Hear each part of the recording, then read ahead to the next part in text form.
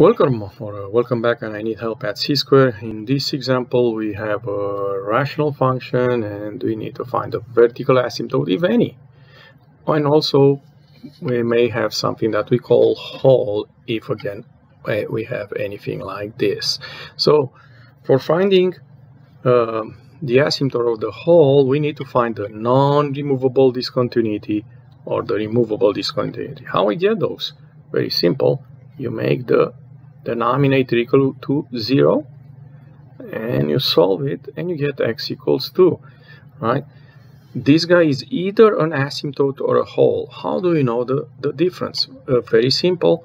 If you can simplify your rational expression, then it's a hole. If you cannot, then it's a vertical asymptote. So in this case, since this x over x plus 2 cannot be simplified, this is a vertical asymptote.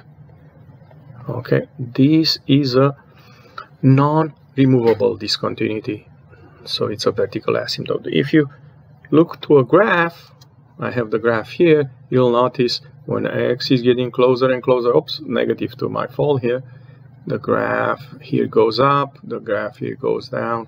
It's a non-removable discontinuity, it's a jump, right?